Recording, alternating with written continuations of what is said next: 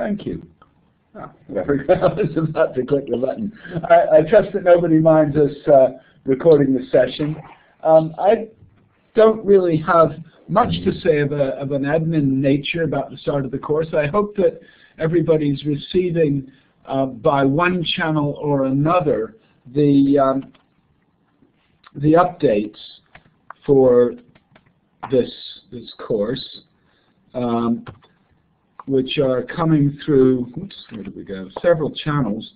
I'm just posting a link in the chat sidebar to the latest update.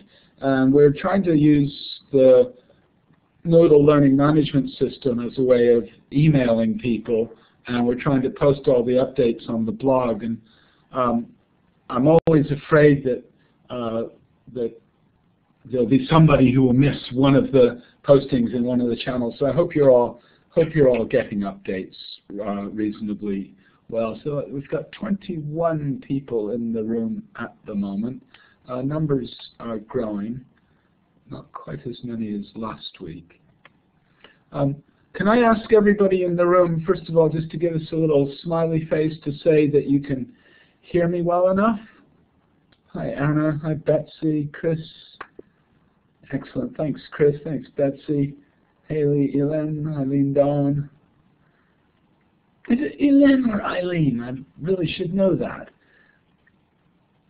Hello James. James, well done in getting signed in. It really was happening in real time in between the email and you joining the Moodle. Santu, Lisette, Louise. Oh, excellent. Hi Louise, Nancy, Roger, Sarah S. Might be Sarah Shelton possibly. Wheezy and Zoe. Smiles. Excellent. So I guess all aboard that's coming aboard, and again, hello Adele. Adele joining this session. It's a difficult question to ask because presumably you are the people who know when things are happening and when to click and how to get in. And it's always hard to know who doesn't know things. And we're trying to go through the list and contact people individually who may have intended to be in various aspects of the course but haven't found their way. So all I would like to do is invite everybody who has found their way to keep an eye out in the various channels that you monitor for anybody who might not have found their way to either the live sessions, the topic discussions, or the activities that are going on. And I guess I should just say a great big thank you to everybody who is making the discussions so rich in the topics and in the activities. We are halfway through the peer review workshop for Activity 1. A smiley face for anybody in the audience today who submitted something to Activity 1? Oh, excellent, Haley. I know there's a few more. I think there's a few more there. Betsy, Sarah S. Yeah. Cool. We're trying to encourage people to not just submit it and hope to receive peer feedback, but also to give peer feedback. People are still joining the session. Great, badge ready. Yes, indeed. Learning technologists get ready to issue the badge. Hi, I see John has joined us. All right. Well, if there are there, if I can just do a quick yes/no poll. Do you have any questions? Anybody in the room have any questions to ask about the operation or function of the course, or should we move straight into Sylvia's session? Excellent. No. I see the red crosses coming up. Thank you.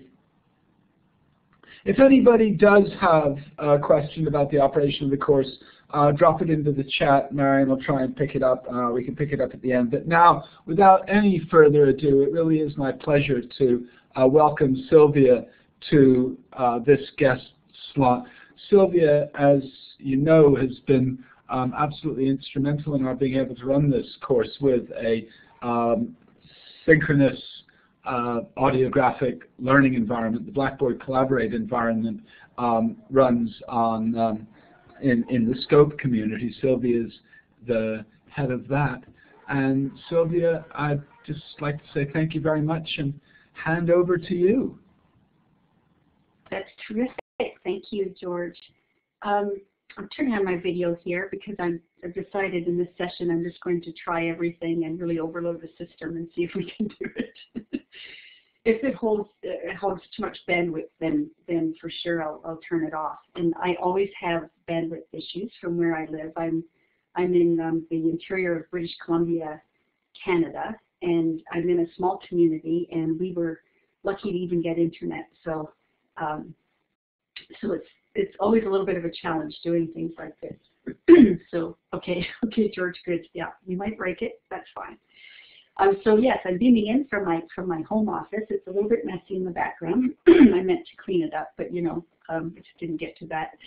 And I'd like to also introduce Hilda Engraney, who's joining us from the Vancouver BC Campus office. Hilda and I are part of the professional learning team at BC Campus. And basically what we do is we support, we find ways for educational professionals across the province to connect and learn together and share resources. We just posted in the chat. I'll just give you the link to BC Campus just so you have that URL in there. So yeah, so today I'm going to be talking briefly about building an open communities, and I'm using an online community which I steward called Scope as a case example, and I'll show you bits of that community. But in keeping with the theme of week 2 for this MOOC on teaching groups, I thought we would use our time, a good chunk of time, to do a group activity. So it's a bit of an experiment.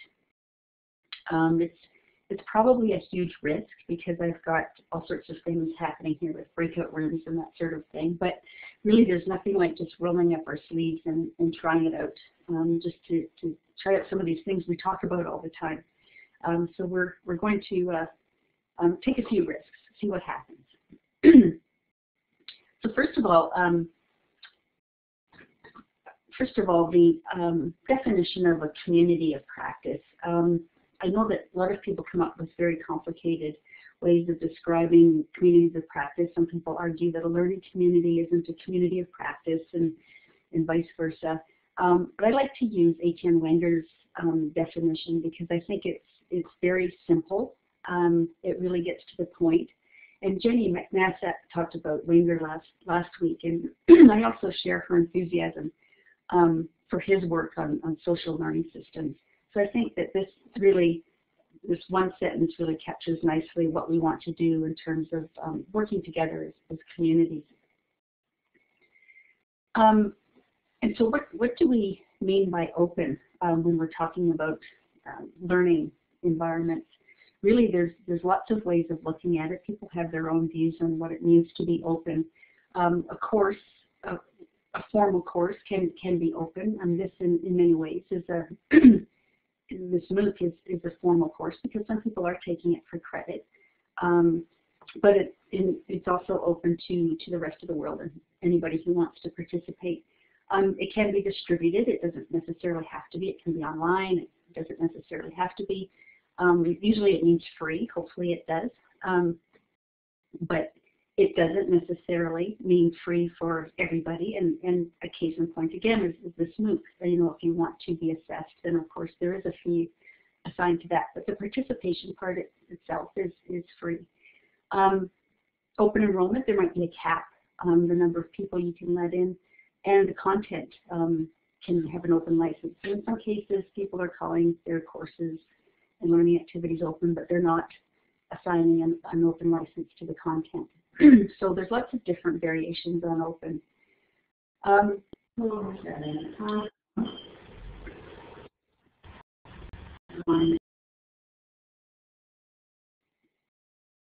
Someone just testing? Okay. Here we go. So, one thing I want to talk about a bit today is the fact that learning activities are open. That does actually change things quite a bit in terms of planning and facilitation. And I won't go into a lot of detail with this list, but I just want to give you a glimpse of some of the things that you need to think about when an activity is open. And by activity, I just mean anything. It can be an online workshop, it can be a course, a seminar, whatever. But always there's the potential for things to be a little more complex. You don't have as much control over what's going to happen. There's lots of new possibilities. Often you get people who are stepping up and taking on a facilitation role. There's lots of new formats, things happening in different places. Sometimes it gets a little complicated technology-wise. It can be more flexible than a regular course, obviously, but sometimes I think, in my experience with working or with participating in MOOCs, for example, I find sometimes there's a little bit too much emphasis on the organizational aspect, and sometimes it takes away from the actual discussion and the dialogue, and in other words, it's sort of less on the intellectual side. So much so much focus is on the technology itself and getting people all set up. But I think we're getting better at that. So I'll just go into just a quick overview of the Scope Online community. So this is a community that I'm involved in and have been for many years, since 2005.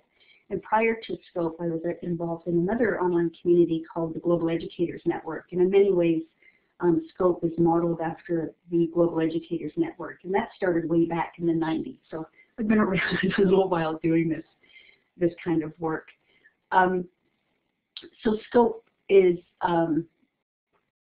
just in a nutshell, it's an online international community.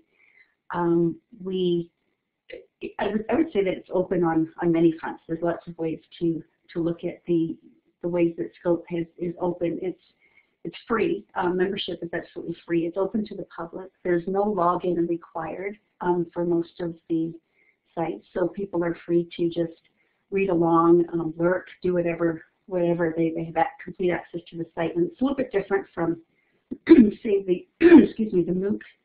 Moodle that is used for this MOOC, where you do need to sort of click through as a guest to access areas on the site. So in Scope, it's completely wide open. And the core activity in Scope is a series of scheduled seminar discussions, and these are all facilitated by volunteers. I used to call it a monthly series, but we have actually taken a little hiatus, so we haven't had a seminar discussion yet in 2013. But essentially, it's the activity in Scope that really sort of keeps the momentum going. But we also host special interest groups, which are essentially communities of practice within this bigger community. So I mentioned that it's international, and right now we can say we have 4,000 members, roughly distributed across 60 plus countries. But really, in reality, we actually don't know how many people are participating in Scope, because it is wide open. There is no requirement to log in, as I mentioned, to access the activity. So it's a little hard to get a handle on how many people are participating. And I'll just give you a glimpse. This isn't very easy to see, unfortunately. I'm looking on both monitors here, and in fact, it's really not easy. So let me just give you a direct link to this image if you'd like. This is a summary that Hilda prepared, actually. It's a summary of all of the topics that we've discussed since 2005 in the Scope community. The link that I posted there will take you to an image that is clickable, so you can get through to the individual topics. But basically, this gives you an overview of the types of things we talk about. Most of the topics are actually emerged through the discussions. So we don't, sort of have a committee and decide ahead of time what's important and what we should be talking about in the community, all of those ideas come from the members and through participation. You can see in this diagram that a lot of the topics are related in different ways, and so the colors convey that. Yeah, I really love this diagram that Hilda did, so I'd like to show it. So this is taking you just to a screenshot of the scheduled discussion area, seminar discussions we call them. What we do is we have one space and scope where we have all of these seminar discussions, and so the full archive is available for hopefully forever. But as I mentioned, it is wide open. No login is needed to read it. We have a summary by year of the topics that were discussed. We've not only just had discussions. Sometimes we are we embark on pretty ambitious projects, and I point to one here that is writing an ebook about ebooks, and so the project that we worked on for that month was to actually write an ebook, and we sort of halfway got there. I think we made a dent on a book anyway, and we use a lot of different tools, not all in Moodle, and yes, Scope is a Moodle site. We experiment wildly, so we always bring in tools from lots of different areas. So just whatever we feel like, whatever we think will serve our purpose in our discussion, we use it and bring it in. And so this is an example of a special interest group, or a community space within the community. We have a group, we call ourselves community enthusiasts, and basically we have annual face-to-face meeting in Vancouver, and in between we have a place to sort of put our artifacts from those meetings, and there's sometimes a little discussion in between, but not a whole lot. But as I said, we bring in content from other places, embed content. We really take full advantage of the Moodle platform. It's nice and flexible that way for doing this. So how do we make all this happen? Basically, we work a lot with volunteers. We couldn't do it without volunteers. We only have just very limited staff at BC campus, but we actually managed to accomplish quite a bit with that staff because of volunteers. But we also try to partner as much as we can with other organizations and other people, and I mean a good example of that is this MOOC. Last year we were involved in first steps into learning, teaching, and again this year. But we've also partnered with other communities. We've worked on other MOOCs with other organizations and so on, and so that's how we make it all happen. So this again is kind of a full list that could take a full session to go through, but I just want to touch on some of the things that we've done in Scope that I think have contributed to the success. And one is, and that I've mentioned a few times in terms of openness, is that we do allow that participation on the periphery. People are able to sort of peek in and see what's happening and get a real feel for the culture of the community before they actually take that initial step to contribute something. And we've set it up so that at that moment where somebody feels compelled to contribute to a discussion, it's very easy to quickly create an account and just get right to the reply button and carry on.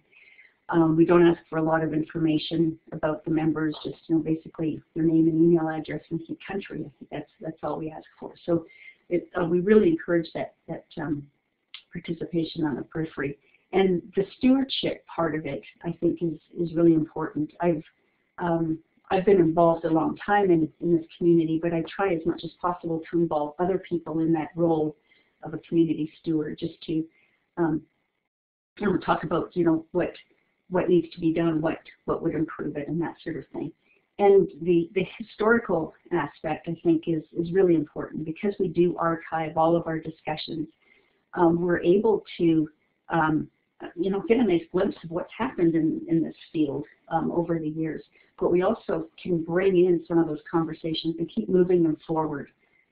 So you see a lot of instances of that in the scope discussions where we'll connect back to a seminar discussion that happened 7 years ago and say, well, look, we were, this is exactly what we said 7 years ago. Why haven't we changed anything? Why are we still doing the same thing? And I mentioned also the scope seminars, because it's a regular thing to look forward to. It does sort of build a rhythm and variety. The topics change each month into the community, so that's what keeps people coming back. And I think I mentioned most of these other things. And I said another thing that I will highlight is the mutual exchange of services and collaboration. I think using this MOOC as an example, just being able to work together with other institutions and organizations to make things happen.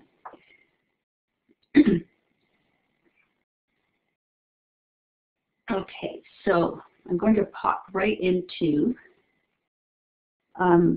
what we're going to, this is starting a bit of a setup for the activity that we're going to be doing together. And I think time-wise I'm doing okay. It's hard to say. No, I'm a little bit over, but we'll make it, don't worry. So what you see on the screen now is a framework that I quite like because it's so completely simple.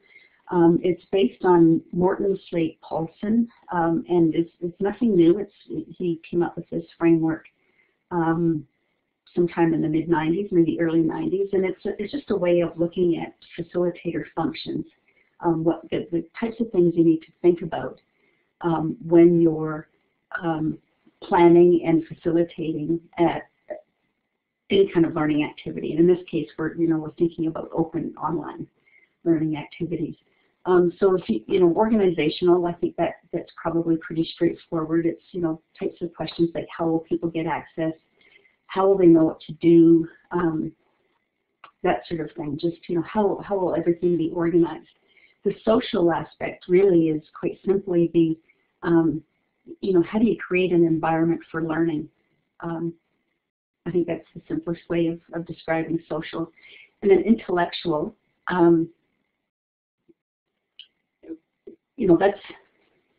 that's a pretty important one. It's how do we know what to talk about? What's important to talk about? How do you decide that? And how do you know that people are even learning? And actually, Paulson has a separate category for assessment, and I kind of roll that into intellectual because I think it's tied in so closely that the question about how do you know that people are learning, what are the indicators of success, those kinds of things are all rolled into the intellectual side.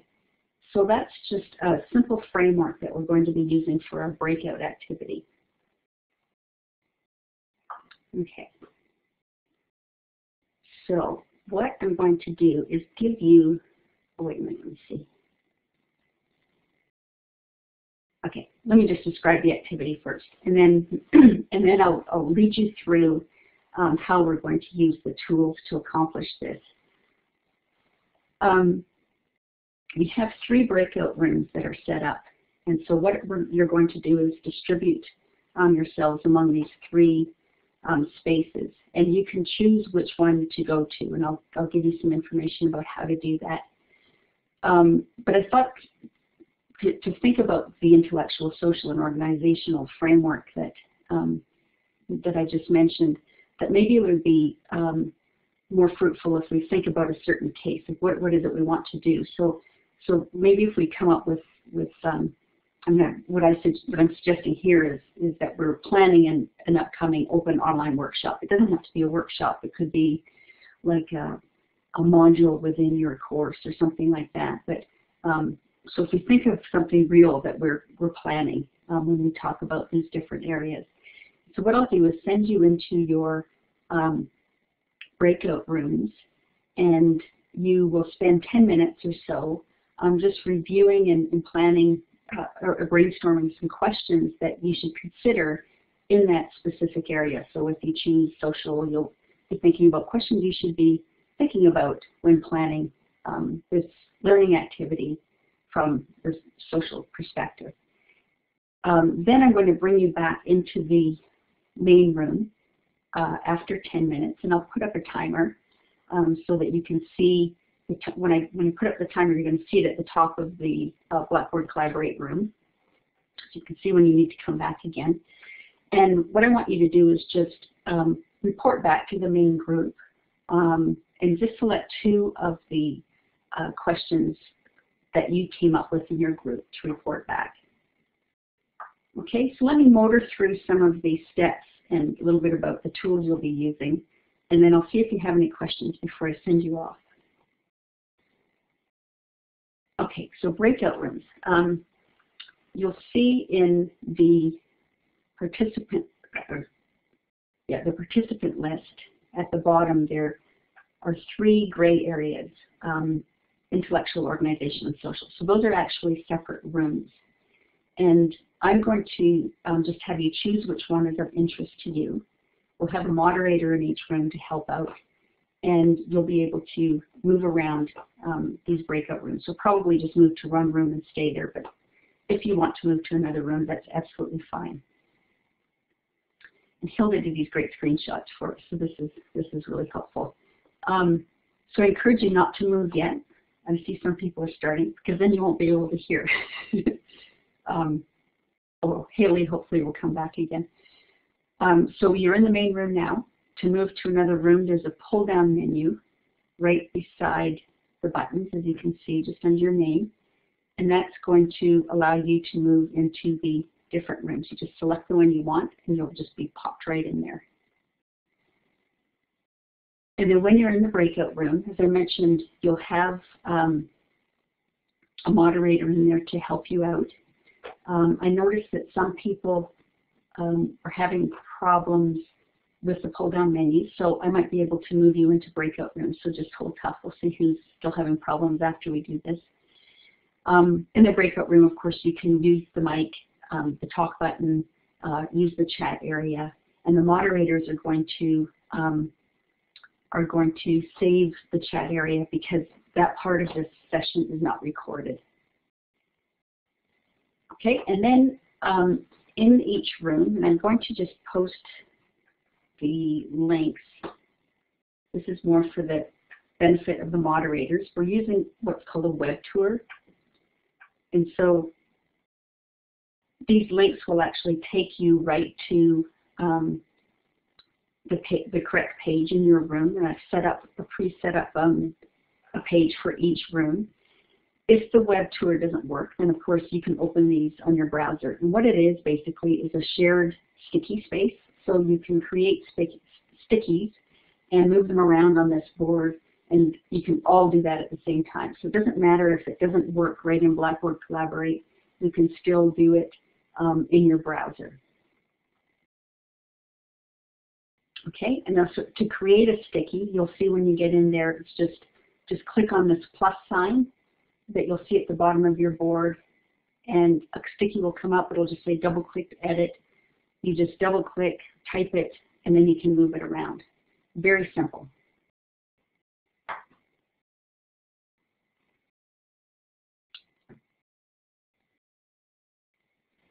Okay, and then the last thing is your board might get a little bit full. I've already preloaded a lot of stickies on the board just in the interest of time, so that you can see some of the questions that I've come up with, basically. And I've done this activity before. I should show you. I've only done it face-to-face, and I just used these lunch bags. And I'll just hold it up to the camera. And people just pick out the cards out of the lunch bag. So it's the same idea, except we're doing it online. So if the board gets cluttered, you can always make it bigger by just pulling the corner of it. Anybody can do that. And you can click on the magnifying glass to make things bigger and smaller. Okay, that's just what the social board looks like. I just have that as a backup just to show you, but you'll see it once you get into your room. So basically, again, just to recap, the group task is to move into your room of choice and then come back to the main room with 1 to 2 key questions to consider when designing an open workshop.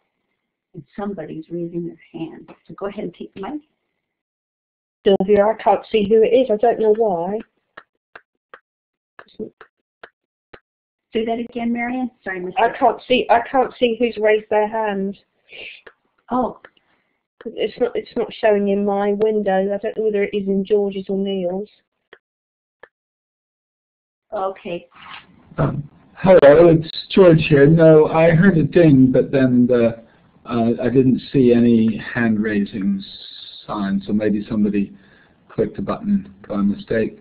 I've got my mic on, Marion's got her mic on, Sylvia's got her mic on, and that's all the mics that are showing us. Anybody? Never mind. Carry on. Okay, so I'm setting the timer for 10 minutes. Some of you have already moved, so you can't hear me yet. So off you go. Select your room and start the timer, and I'll bring you back to the main room after 10 minutes.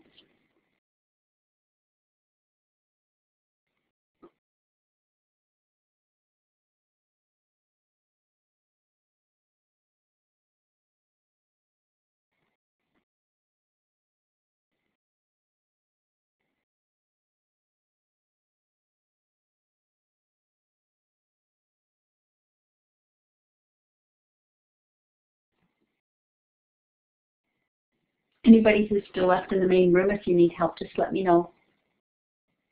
I'm just hang out here and help.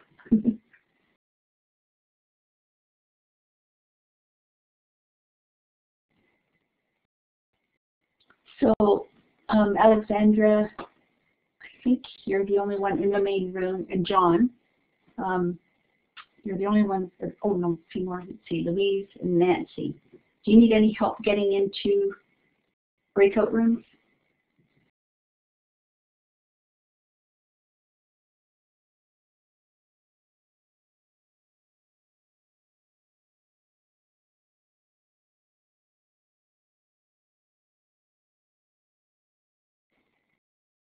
Okay, Nancy, I see your question. So when you click on the breakout rooms, the space that comes up is one with graphics all over the screen. So that's absolutely what you should see.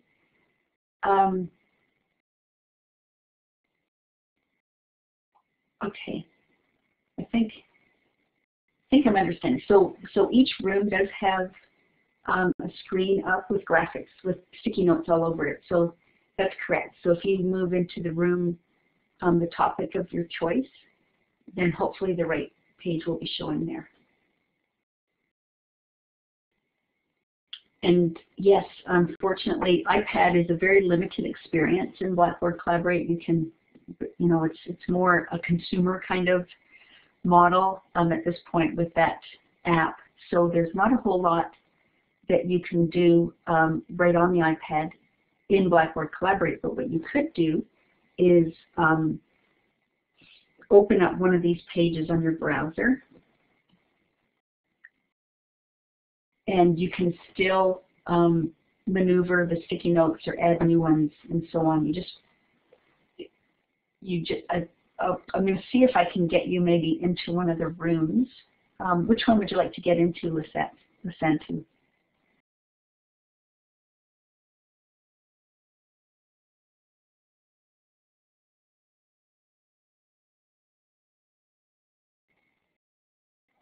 Okay, hopefully that worked out for you, Santu. And Louise, I just scrolled up and I saw your message as well that you're losing sound. So let me just type in case you can't hear me. Hold on.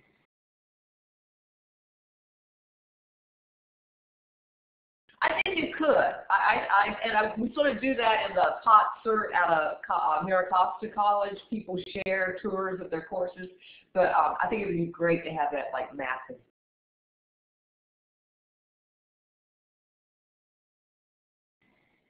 All right. So the timer went off, and so I just took the liberty of bringing everybody back to the main room. I did a sweep through a couple of the rooms, and as expected, there were some issues, and that's good because one of the things that we hopefully can do right now is just a little debrief, and just talk about how we could have done this differently, how to plan for the unexpected, that sort of thing. So, but first, if anybody from wants to start from, say, the intellectual group, did you come back with a couple of key questions to consider when designing an open workshop from that perspective? Do you want to grab the mic, somebody?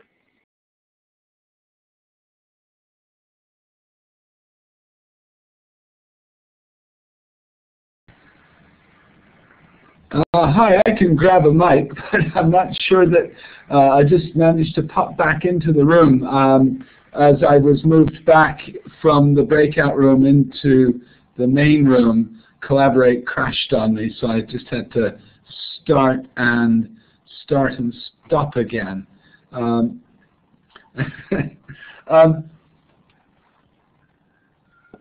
that's good.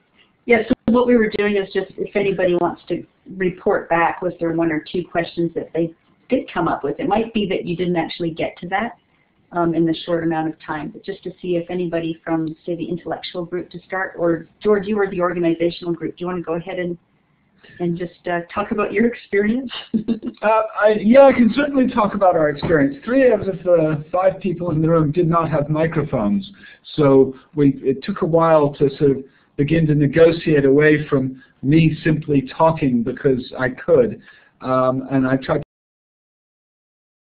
to stop talking and move over to just using the chat, and people were worried that it had gone terribly quiet.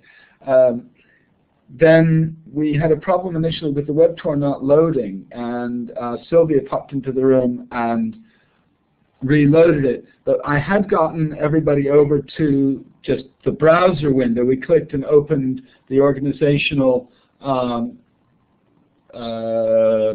chart, I'll call it. It's not an organizational chart, obviously, but the Scumbler sticky screen.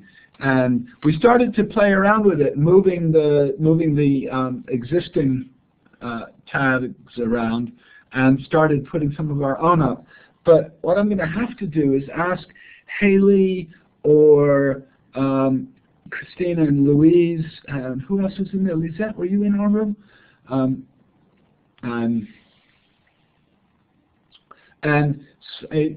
Were there some key? In one part, the organizational implication is that we need to be careful about using heavy technology. It's hardly fair to call it heavy, but you get a sort of a quick glimpse of what might be possible, and then need to move on. Yes, exactly. Haley asked, yes. So yeah, Haley's question that she's posted into what platforms will the workshop be available on? That's not a meta question about this workshop. That's a question that you need to ask when planning a workshop. Have I got that right, Haley? I think I've captured what you said. Yeah, thanks. That's what I thought. Yeah, one needs to consider the platforms that the workshop will be accessible on. Right, that's a really good one, and I think that just thinking about, if we move into a little bit of debrief on this activity itself, what would have been better was to have a warning ahead of time and an outline of what the plans were and what tools you would need. So we had someone on an iPad, for example, who couldn't actually move to a room, or when she got to the room, see the web tour. So interesting stuff like that. That's great. How about somebody from the intellectual group? I was the facilitator. I'm happy to talk, but everybody in the room was chatting, so I'm happy to hand over to one of them as well. Equally, I don't know, there was a Chris or Anna or Zoe want to feedback? I could give a little feedback. Okay, thank you. Yeah, first of all, I thought it was really interesting problem solving with Crumpler and resorting to the whiteboard. Worked well. Anna asked a really great question about in planning this event. How do learners learn in this online space? And Marion was consider what the content is, and that. And she gave a great example, I thought, of MOOCs, and in designing a MOOC, what is to be learned. And then I added that, well, you know, a lot of it depends on how a MOOC or a course designer would value the connectedness principle of distributed learning and emergent learning. And that links directly to the social and organizational and how you allow that, encourage that to happen. How's that?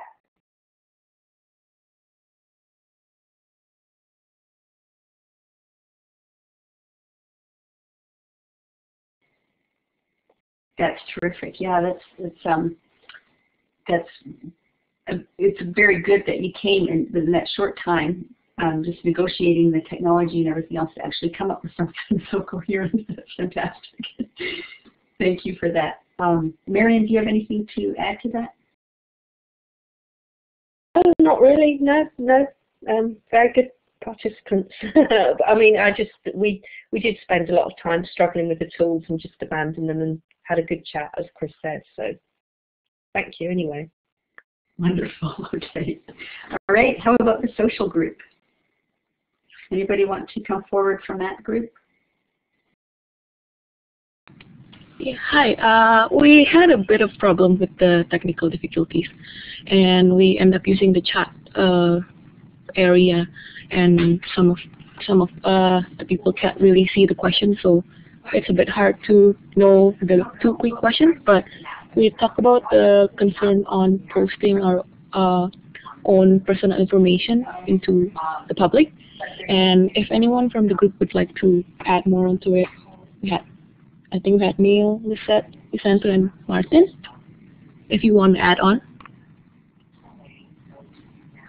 I was thinking that Eileen really made one of the best points, and I don't know if Eileen wants to just sort of say that in her own words. I think it slightly went over my head a little bit, so I'm still trying to get my head around what that point was. Eileen.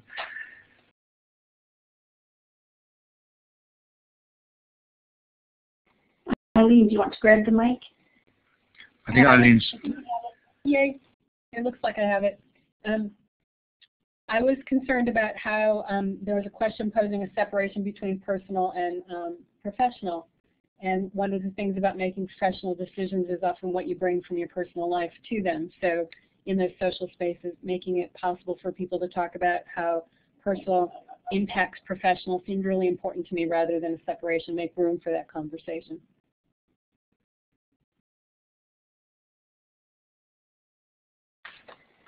Yes, exactly. Terrific. Oh, somebody else wants to grab the mic. Go ahead. That was me.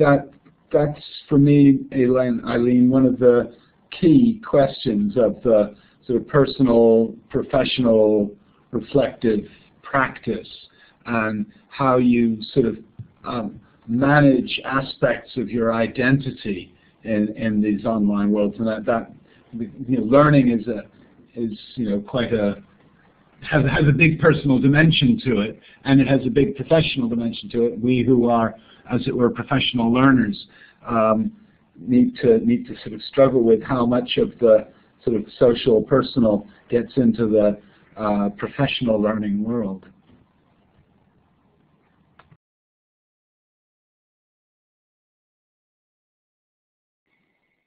Yes, and some of it gets a little tricky, and actually last week Jenny talked about that a little bit, or actually might be mixing up another conversation I'm having with Jenny.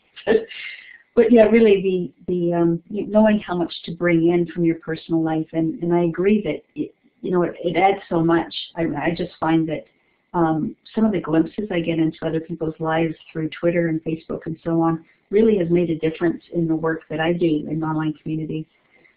Because once we get into those deep discussions, I have just a better idea of who I'm talking to, and what they're bringing to the conversation. And it's I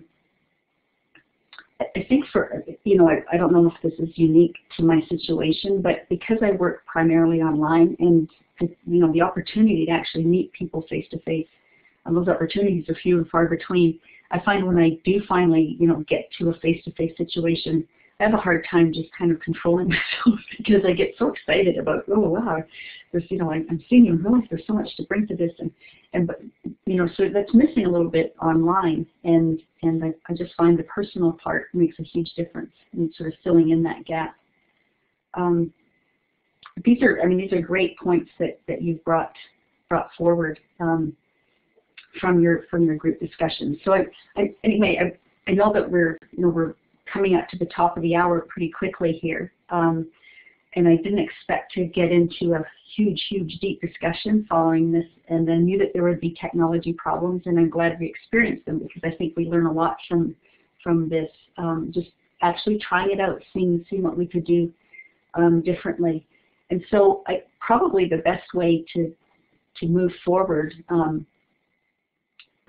this point, since we don't have much time, is perhaps we could take some of this discussion to the Moodle forum for week 3, or was it week 2? Because week 1 was week 0 or something. But anyway, for this week's discussion, and maybe debrief a little bit more, because I think really some of the things that I'm seeing coming up in the chat are spot on in terms of how we could have designed this activity differently, what would have improved it,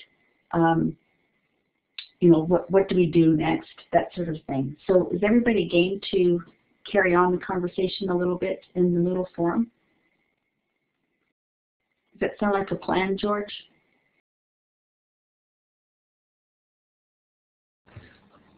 Hi, Sylvia. That sounds like a plan indeed. Let me just have a quick step over to the Moodle forum and see where exactly you mean. George, I think it would fit in with teaching groups. Yeah, the teaching, that's what I was sort of wondering, into which forum would we seed that discussion, or would we set up a separate forum for this one? Do you think into the teaching group? I think it's the teaching group forums, but set up a separate forum for this one, because people that didn't come, a separate thread, because people that didn't come might want to join, but they won't know if it's put in. Won't make sense, will it? Yeah. So, Sylvia, you can start a discussion, can't you? Could I invite you to seed that discussion in the teaching groups discussions area? And I'm going to just slap a link into here. The link I just pasted should take you straight in. You may, if you're not logged in, that'll take you in as a guest, and you will have to log in if you want to post. But if you are logged into the Moodle, that'll take you straight into the logged in, into you as a logged in person, if you see what I mean. Does that make sense, Sylvia? Yes, you're here by a logged in person. That makes sense, and I'd be happy to start the discussion. I can post a link to the slides, and maybe whatever. I'll try to add a bit of context so that the people who weren't able to join the session will at least be able to follow a little bit what we're talking about. Yeah. So, if you post a link to the discussion, and as Marion says, great inspirations to start the discussion synchronously and follow up asynchronously is really, I think that should work. Okay. Well, I'd like to thank everybody for bearing with me. This was quite an experiment. I said at the beginning that it might not that it was a risk and it might not work out. And I'm glad you all played along and were able to report back. So it was all a very good learning experience. Can I ask everybody to give Sylvia a big round of applause?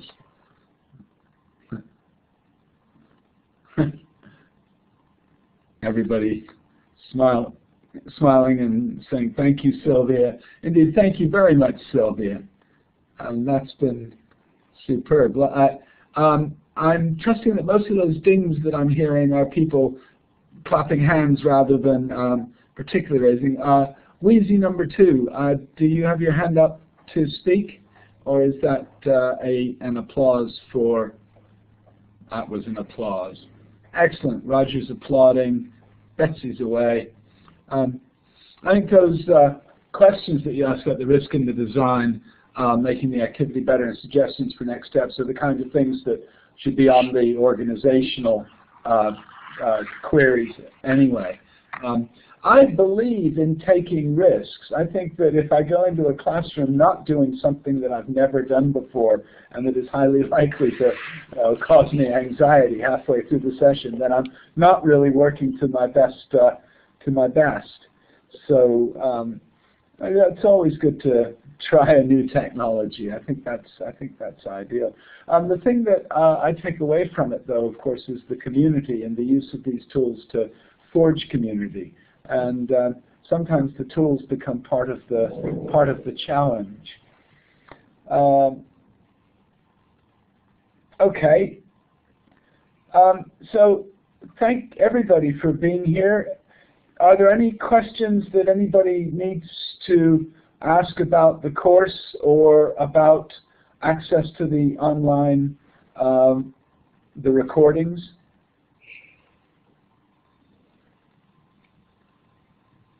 I'm going to stop the recording.